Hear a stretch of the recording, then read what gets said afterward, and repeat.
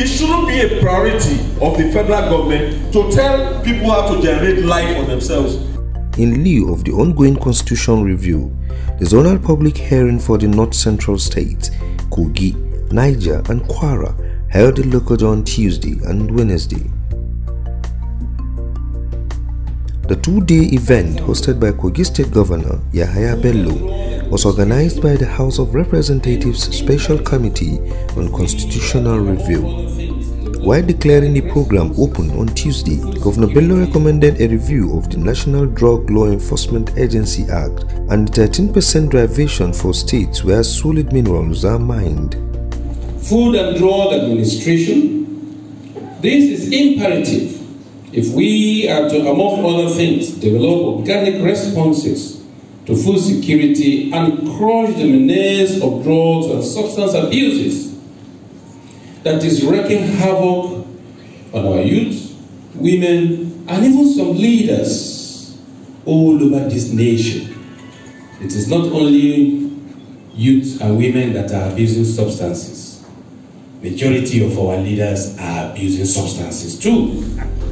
Creation of more states and local government areas, gender equality, devolution of power, local government autonomy, judicial autonomy, amongst other issues, topped the discussions. We want to see the federal government hands off completely agricultural matters. We want to see the state government hands off construction of roads, railway, electricity. We should be able to generate electricity at every community level.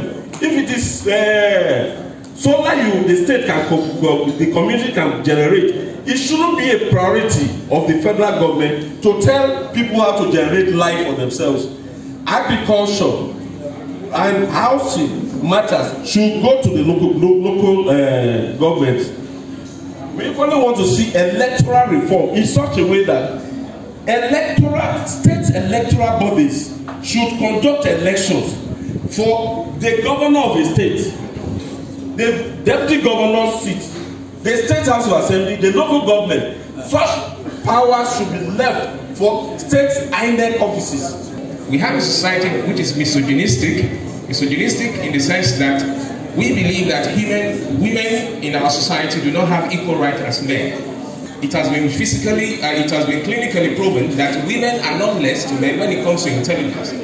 And when you look at our society today, you realize that when it comes to decision making, policy drafting, you realize that females are not advantaged. Most of them are not advantaged when it comes to this issue. The federal government of Nigeria is keeping 52.68% in allocation.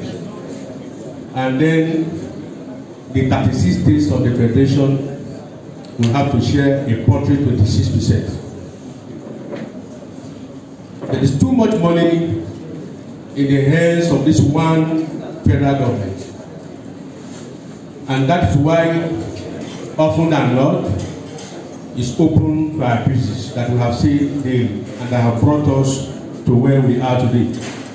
To suggest our action, we are suggesting that the federal government should not get more than 45% of the federal allocation that is shared monthly, and the balance of it should be added to the state's government.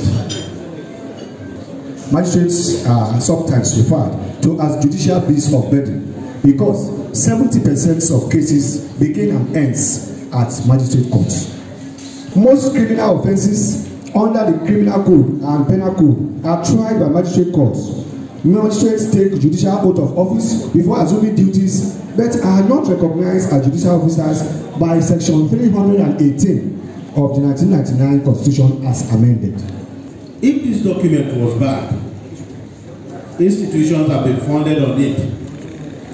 We want to ask, what would you have done if there was that popular participation at the time this document was being crafted?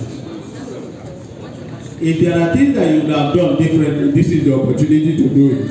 We need government to bring Fulani closer, so that Fulani youth will get youth empowerment.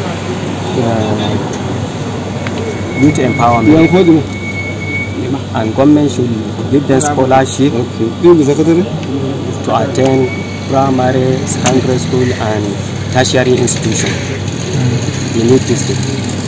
Pertaining grazing reserve, Fulani, they are very large in population. We want the government to help Fulani to have grazing reserve.